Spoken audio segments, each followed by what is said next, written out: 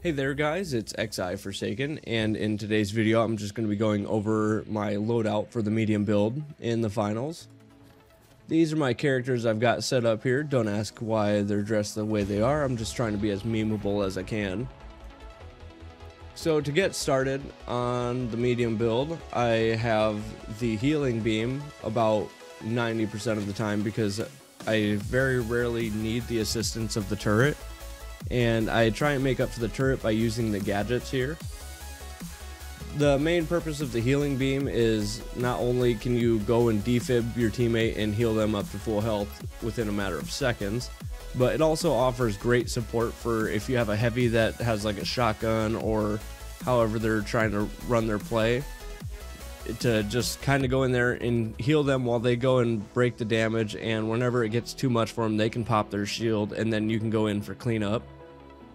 And if I'm using the turret, it's when I'm lacking a heavy and just trying to protect the objective as long as I can, but again I just use gadgets rather for protecting if I need to.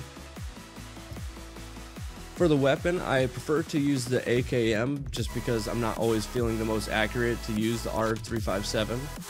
So if I'm using the AKM, it's just I'm warming up for the day and I don't feel like I'm going to be hitting all my shots, so I stay away from the handgun.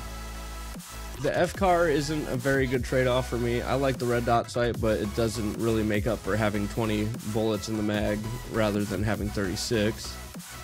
For the shotguns, I don't much care for them just because it's just not my play style. I'd prefer to run and gun or a cowboy over here. As for the gadgets, I use the explosive mine, and if I'm not using the explosive mine, it's the gas mine. I use these interchangeably. For the explosive mine, I'll either use it as kind of a means to get into an area where it's a little bit more packed with enemies, so I'll throw this on top of a group of people and hopefully they set it off and they blow a chunk of damage to them and the ones around them, so that way it gives me that opening to get in there.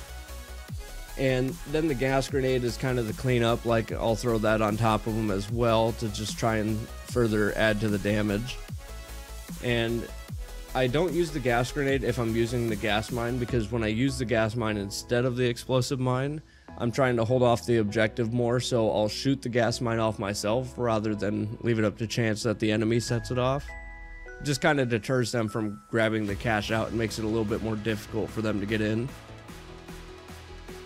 And using the pyro grenade is also good, like I use that in place of the gas grenade if I'm using the gas mine. So that way I can get rid of the fire if I need to get in there for some reason, or it's just time I need to get in and defuse that gas, so that way I can get closer to the objective myself or get my escape. And I never take the defibrillator off. That's my go-to. I find that's the main purpose of even being a medium, is to be able to heal your team and revive them as quick as possible.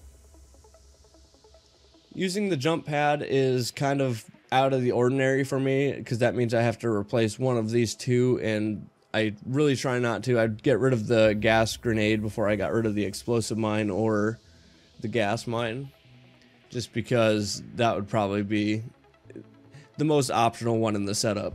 And I only use the jump pad if I need some way of getting around the map and we just, for lack of better reasons, have any way to get around. So I'll throw on the jump pad because I don't very much use the zip line, and even then it's hoping you have a teammate that also has the jump pad on their setup, but if I need to, then I'll use it just to get around better.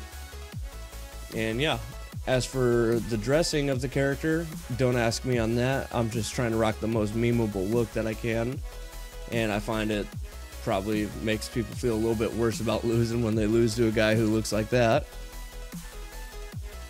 But other than that, yeah, if you like this video, please drop a like on the video, a comment down below, especially if you've got any class setup tips, what you do and what you try and do mainly as your class, whether it's light, medium, or heavy, and just your overall playstyle.